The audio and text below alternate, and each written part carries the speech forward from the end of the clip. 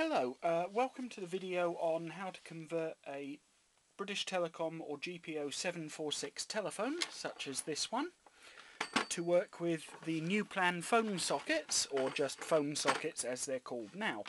Now this will be using the components from one of my conversion kits that I sell, which are here. Not all the components are here. The two cable ties are only needed in certain wall phones. So I have not included them, but everything else is present. Now your first trick is to make sure the phone is complete, which involves checking that the label protector that's on the front of the dial is present. Make sure there is a receiver in there, because people have been known to take these apart and remove pieces. And there is a microphone in there. Now, place the receiver to one side. Now, as you can see, the original line cord has simply been cut. You may find them cut off even just right at the back here. Just literally cut, or they may be intact or complete with a junction box. It makes no difference for the conversion, because these tend to be removed by builders, renovators. They just literally cut them out. All you need, the only tool you should need, is a small flat blade screwdriver that just fits the screw on the back. Now this is the first tricky bit. You undo the screw, but not all the way. It's spring loaded. You undo it till it springs back, like that. There's a captive nut inside and it's on a spring. I will show you this. You see, it springs out a certain distance, but no further. You may find that it comes completely out, because again, if somebody's had this apart before, they may not have put it back together properly. You remove the case by pressing down on the top of the dial here. Not hard, but just enough to make it clear the top of the case, like that. And that tilts forward and then comes off and gets bashed on the side. That shouldn't happen. This is what you should see inside. I will try to get a decent video of that. There we go. Which shows the straps that are present. Now the first trick is to remove the line cord and the handset cord grommets from their respective positions. Now you'll notice they were crossed over. I'm uncrossing them. Now the line cord needs to be completely removed. Now all you need to do is about 3/4 to 1 turn anti-clockwise on each screw. They may be in different positions on your phone, that doesn't matter. Then all 4 tags should come free, and the line cord can be placed to one side. Get rid of, in fact, because we're not going to use that one anymore. Now what you should find now is that you have a terminal layout something similar to this. Now what I'm going to show you, if I can, this may be noisy because I'm going to use the zoom on the camera. There we go. I'm trying to show you, if I prop the phone up on its own receiver like that, that's much easier to see now.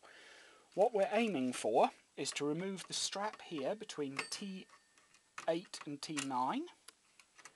Literally, again, release the screw a fraction of a turn.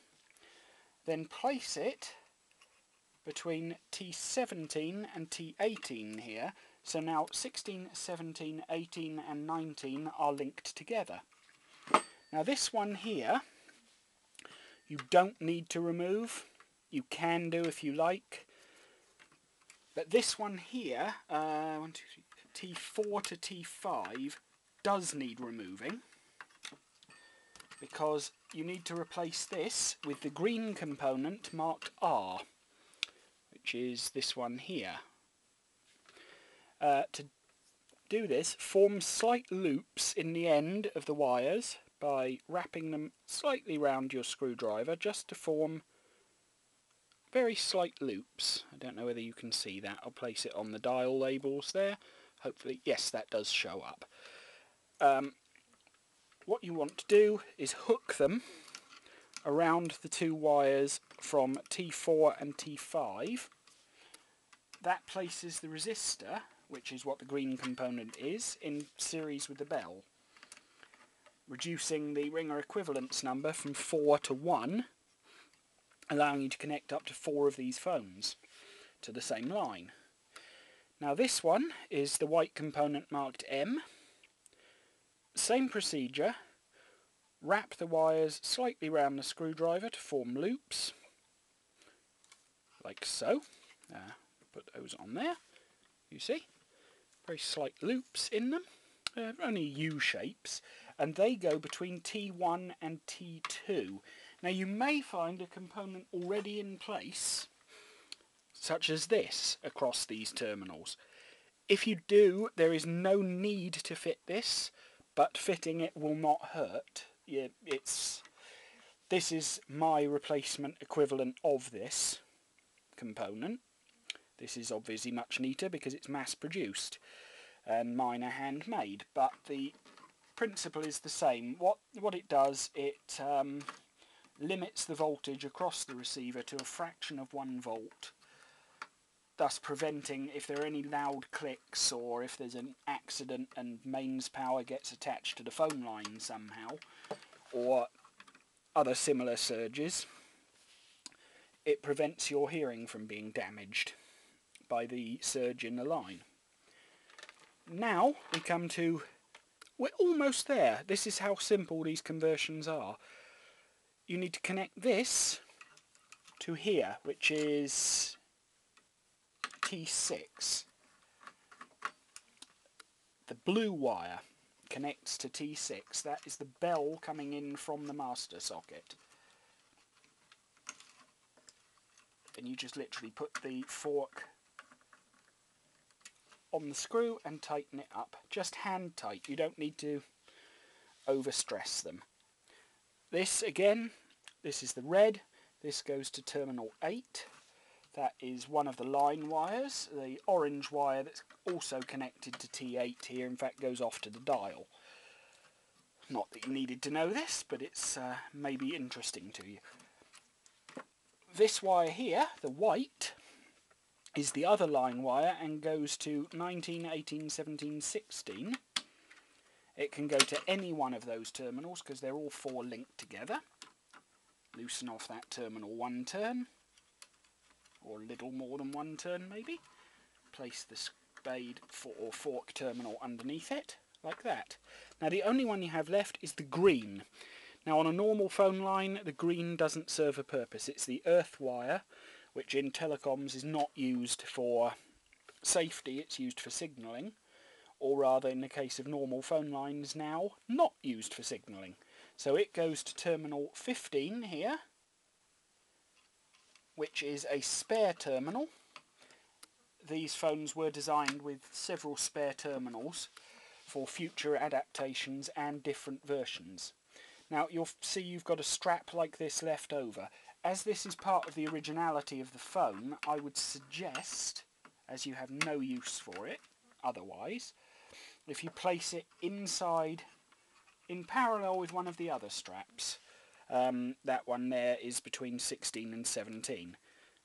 That just keeps it in place, makes sure it stays with the phone that it was part of, and that is the conversion pretty much done. The only other thing I would suggest before we start putting it back together is have a look at the front here, and you can see the bell clapper, which is this pointed object, not pointed object, the round object between the bells there. I'll see if I can get it to move. See? Now what you need to do is adjust, if it's not ringing, if it doesn't appear to be loose, adjust it so it just touches the bell when it's pushed one way, and when it's pushed the other way, just touches the other bell. And you should make sure that the mechanism at the back here, which is in here, it's probably a difficult angle to see and also difficult distance, here. This bar here should vibrate. The gap should be around 20 thousandths of an inch. It's very difficult. In fact, if you take one of the dial, or two of the dial labels that I supply, I do supply two of them with the phone, they are fairly much the right thickness if you can bend them in there, or maybe take a spare one and bend it in half. Although, of course, I don't recommend that because you damage it, and they take me a long time to make. But yes, if you can fit the... I will show you in a second as soon as I've... It's very difficult to do this one-handed while watching through the video camera. I do apologise for that. But you can... No, I will have to use both hands, unfortunately. There we go. You can get it into the gap at the back of the armature, and it should almost fill that gap, which indeed it does. And if you notice, I've been very sneaky there and folded it on the line under the operator logo, or under the operator name, so the fold will not show. Now, what we do, the two cords are separate here. Swap them over again so that the line cord comes out the left-hand side and the handset cord comes out of the right-hand side.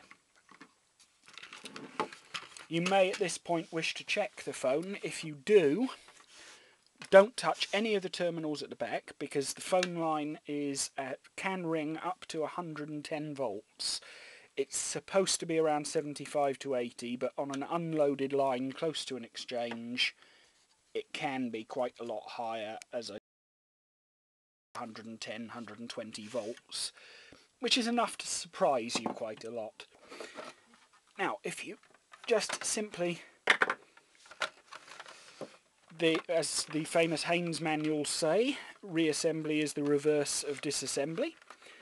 You simply push the dial forward, slot the cover back down. It should be level at the back here with these two grommets, and then simply tighten the screw up, finger tight again. Just literally finger and thumb on the screwdriver is tight enough. Now, the only other thing now is to put the dial labels into the phone.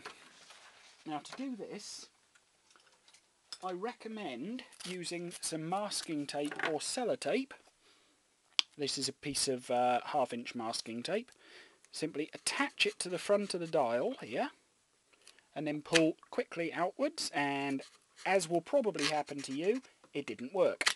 There we go. Second time, it came out. Do not ever attempt to lever under the edge, because the edge of this is very thin and will be fractured. Now you can place the dials in, making sure the line is the labels in, making sure the line is horizontal. You can fill in your number here, or I also sell dial labels with your number printed on them. That is now complete. Of course, your new cord, this one is a standard grey. Yours may be colour-coded to your phone. I sell several different colours. The only thing I failed to mention was this piece of tinned copper wire here is used in place of the straps. If some of the straps inside, the U-shaped pieces, the spare one of which I put between 16 and 17 in there, if you don't have sufficient of those, you can cut a length of this wire, which is actually telephone wire, to do the same job. I hope the video has been helpful, and if you have any questions, feel free to leave them in the comments section. Thank you.